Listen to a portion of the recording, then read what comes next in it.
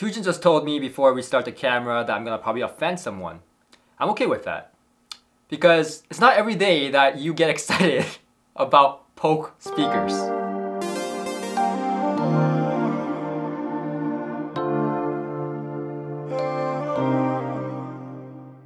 So Polk speakers. So personally speaking, I never saw Polk speakers as like a hi-fi speaker brand or hi-fi, you know, you don't hear people say Polk speakers, what a great hi-fi, you know, speakers, right? Like you don't hear that. It's usually for like home theater, right? Yeah. I mean, you're the home theater guy, so. Yeah, that's the stereotype. Yeah. But I think we're breaking that stereotype today because we have the Reserve series and this is the R200 bookshelf speakers. Now we do have the floor standard, but that'll be for another video. There is a smaller bookshelf, the R100. Please don't ask me about those because I have not heard of them. Don't know how they stack up, but I can tell you about the R200 today. The R200 is a magnificent speaker, perhaps one of the best speakers under $1,000. And I never thought I would say that about a Polk speaker, but it stacks up so well, even compared to some of the budget options that we've reviewed on this channel, like Triangle, Klipsch, Kef, ELAC, you name it. There is a lot of competition, and the level is high now for that category. Despite that, I think Polk has really done it. For under $1,000, exactly $750 US MSRP, and you probably can get a better deal because it's Polk speakers and you can get, you know, discounts and sales and stuff like that. Wink wink. But, you know, considering all that, this speaker is incredible. Like one of the best buys, best bargains of hi-fi. I think it's also very underrated because a lot of the hi-fi enthusiasts are like, Polk speakers, They're overlooking it. I completely understand. I was like that, Tujin was like that, and I'm not trying to be like, you know, for those of you that are Polk fans, I'm not trying to be like, you know, bashing Polk or trying to be this overprivileged, you know, Brad, audiophile Brad. But that's just the way it is. It's the branding, right? And Polk never went for that. But I think this time they did. They're also great for home theater, by the way, because they have a matte finish. Kind of a side thought. But what drives Tujin and me crazy is when home theater companies have these finishes like gloss black, but those are reflective surfaces that blinds you when you're watching a movie. It's reflective. So these are matte black and they have a very nice texture and they have a quite unique feel to them, which like it feels rigid and it's actually elegant. The longer you have it, the more you appreciate the finish. At first glance, it looks a bit bland. Now, the good news is that if you're a little bit more of like that vinyl guy, they do have the walnut finish, and they also have the white finish if you're looking for a white speaker. So they do have those finishes available. And again, stacking up to those high performing bookshelf speakers like ELAC, Kef, Klipsch, quads. And so I was very disappointed, and I thought to myself, dare I say, and I know someone is gonna use everything is the best, but this is perhaps not the best, but one of the best speakers under $1,000, even in comparison to the king of tonality, you know, triangles and so on. Now, I would say this. Each individual speakers like ELAC, Kef, you know, Klipsch, all these speakers do have their own benefits and own strengths when it comes to their own respective design. Polk speakers, on the other hand, is perhaps one of the best all-rounders, meaning from bass to treble, from sound staging to imaging, for home theater usage to stereo usage, it is an extremely good rounder. And if you're unsure about your taste, or if you're kind of like that guy who wants a more balanced sound instead of one specific set of sound, then this speaker is the right one for you. Because this is not an audiophile speaker. If you want like a audiophile speaker that gives you a lot of detail, you know, but at the same time good balance but decent bass, that's ELAC's. If you want like treble, sparkle, excitement, you know, soundstage, horn, you know, taste of a horn design, that's Klipsch. Right? We're talking about the RP600M. Yeah. A lot of you guys know this. If you want precise imaging, that's Kef. Dual concentric design. So there's a lot of choices out there.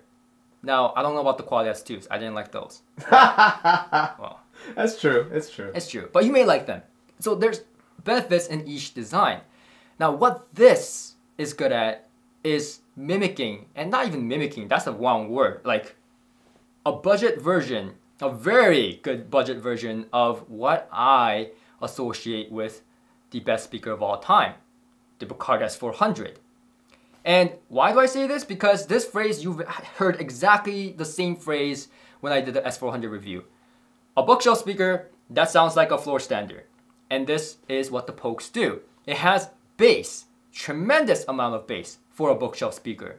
And we're talking about in comparison to some of the floor standards, in comparison to some of the higher end bookshelves, this has bass, but it doesn't have just amount of bass, it has controlled bass. It's quality bass. And that has to do with their port technology in the back. They call it like the X port or something like that. You can read more up on it on their website, but from my understanding, it gets rid of the port noise. And you know what speaker that drives me nuts with port noises that Tujin actually likes? The PSB B600. Oh boy.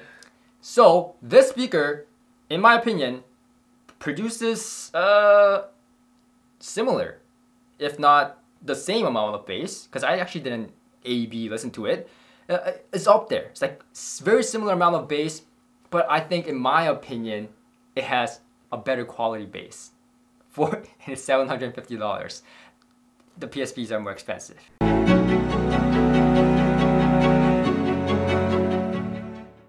Right off the bat, I like the speakers. You said the price was $2,500, right? Yep. For the gloss black finish. Okay, so for $2,500, I think the sound is there. First thing I noticed is the sound stage is comparable to the KLH. Okay. Which I absolutely love. The high frequency extension is also very, very good. But there's one thing that I really can't put my finger on it that takes away from its musicality. And I just don't know exactly what it is just yet, because it's my first impression, obviously. But one thing that I can say is that when it comes to the bass, you know those like tracks that has like those boom, boom, boom, like doop. I have no idea what the heck that's supposed to mean. It didn't take long for us to find out what the problem was, at least with the bass. So you call it a problem, I say it's personality. Okay, okay. Personally, I don't like it. The sound turns out it's the port noise. Yeah. Yeah. When there's a bass note that is at a higher volume with a fast attack, like, you know, a lot of punch, you'll hear the port, like the air move out of the port. Yeah. And Jay picks that up and he hears it as it's unnatural, which... I think that this speaker, without that port noise, produces very controlled bass, and it's not just controlled bass, it hits hard in the mid bass as well. It's well extended as well. So all this together reminds me a lot of the original Picard S400. Now you may be asking, how about compared to the Mark II? How about the Picard S400 Mark II? Well, no, because the Mark II, like I said, is like the king of the hill right now. Like it was really, really good. And particularly, I can't compare it because the high frequency on the S400 Mark II is just way better. The balance is way better. So don't even go there. Don't expect that much for the speaker. But surprisingly, the mid-range and high frequency and the bass balance is very, very good. You know, it's not like the bass overtakes everything. The mid-range is quite nice. The tone is a little bit on the darker side, a little bit on the warmer side. I wouldn't find it like exact or as good as the Triangle Bro 3s. If you like tone, meaning like you really like tone, you know what an instrument sounds like, and you must hear it for what it is, then the Triangle is a better choice in this price category. If you have money, Totems, Sonos Fibers, so on. Now, and KLH. But these have a little bit of a tasteful tone to it. It's not a bad thing, it's just that it's not my preference with the tone. It has a bit of a warmer tone to it. It rounds it off, gives you a little bit more oomph and bass energy when it comes to the tone. And you can get this from listening to bass and drum intro. This is a track I always go to check tone, and this has a little bit of that warmth added to it, which is not bad, you know, especially on those bass strings, quite tasteful. When it comes to the high frequency, something a little bit, you know, more wanted there. Now, I'm being picky. It's $750. He's being picky. I am being very, very picky. Let's make that clear. It doesn't compare to like Focals, Magicals, Wilson Audios, not even a comparison, or even the Bacardi S400 Mark IIs. However, compared to virtually every other speaker in this category, it probably has the smoothest, most refined high frequency that I've heard.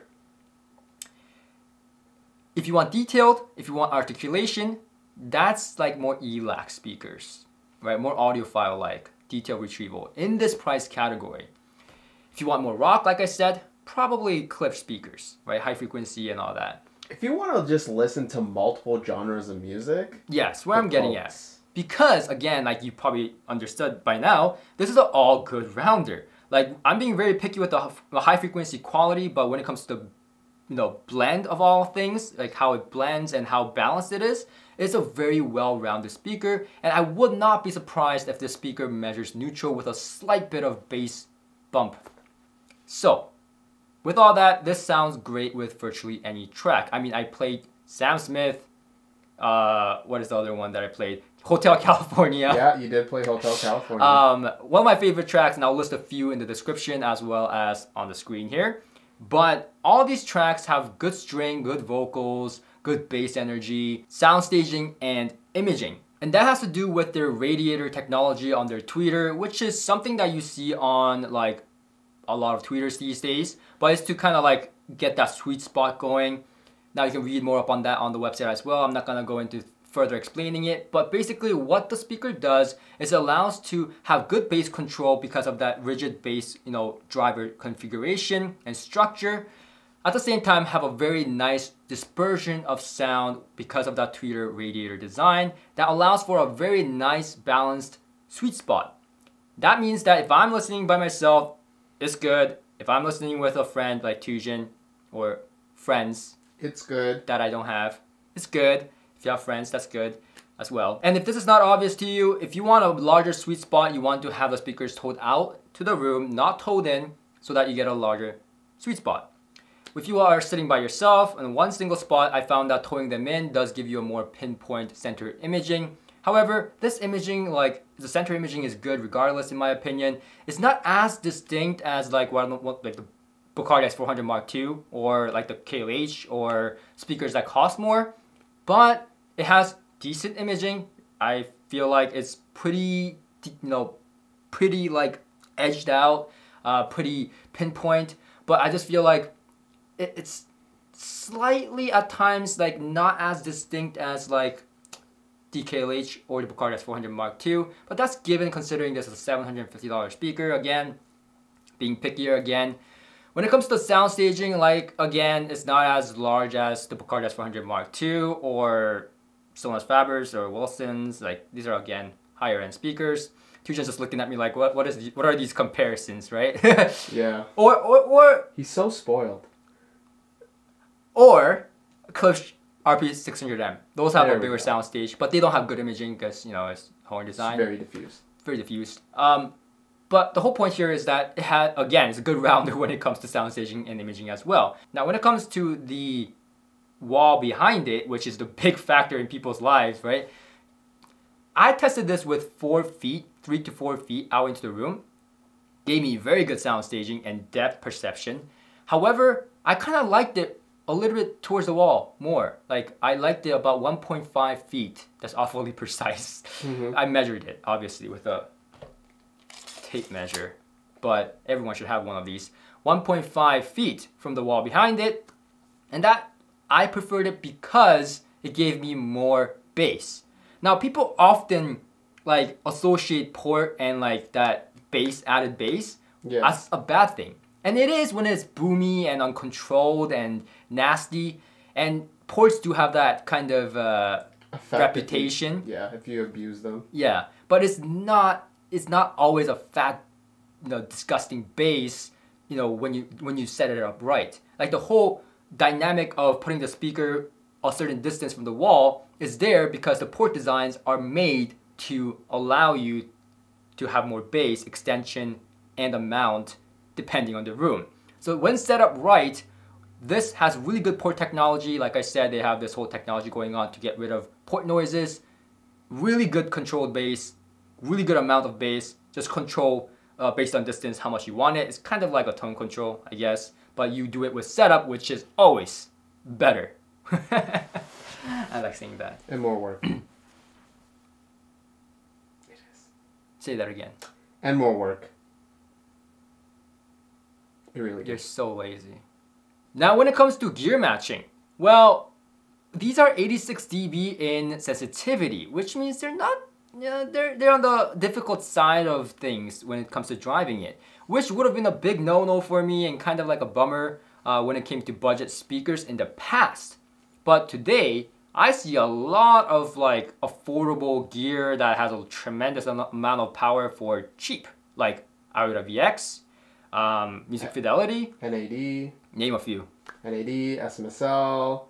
There's a lot. There's a lot. There's so much. I'm just brain farting, but like just search it up, and Orega is one as well. Denon. Anyways, there's a lot, and these are, you know, quite good with those kind of gear as well. But they do stack up tremendously when you go to higher end gear. The more you spend money on the amplification and take care into your setup, these will reward you heavily, which is not a bad thing because these sound good with budget gear, but they just sound better as you upgrade, which is what you want because you don't want your speakers to be the bottleneck, right? If your speakers sound the same with higher end gear and, you know, AV receivers, that probably means your speakers are pretty low in that scaling category. Scalability. So that's not what you want. So that's a good thing for the Polk. Now, you do need some power, which means that my preference with these were solid states. Not only because solid states tend to give you more power in the market, but also because it has better control when it comes to the bass region. Now, I did try these with tube amplifiers. Now with tube amplifiers, price do go up tremendously high when it comes to high power tube amplifiers. And low power tube amplifiers can work with the Polks. It's just that you're not going to be able to crank it up as loud, and also the bass control is going to lack way more, not just a little, way more than if you were using a solid state amplifier. However, you may prefer a tube amplifier if you are in for that little bit more of a soundstage and holographic sound, and that's in a high frequency sweetness and mid-range tone. That is definitely there when you play tracks like the Society of Bass test track, which, you know, goes like doom doom doom doom doom doom doom doom, and then you can like depict where it lands, if you know what I mean. If you don't play it, play the track and then come back. Pause the video, come back.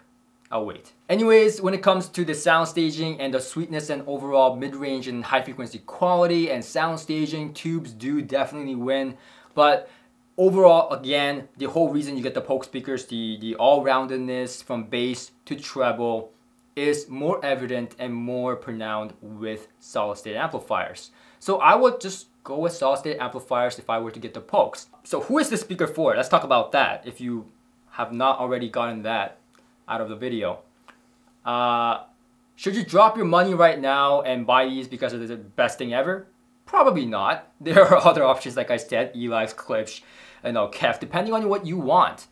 And we've specified some of these strengths of each speaker in this video. But if you are a beginner getting into this and you want an all-rounder speaker and you've heard the rave of Bucard S400s, but those are just a little bit too much to spend your hard-earned money, then this is what I would choose. And certainly, if you looked at ELAC speakers and you were like, but I'm afraid what they're talking about the high frequency. What if I don't like the high frequency? And I like a little bit more bass. I'm a bass head.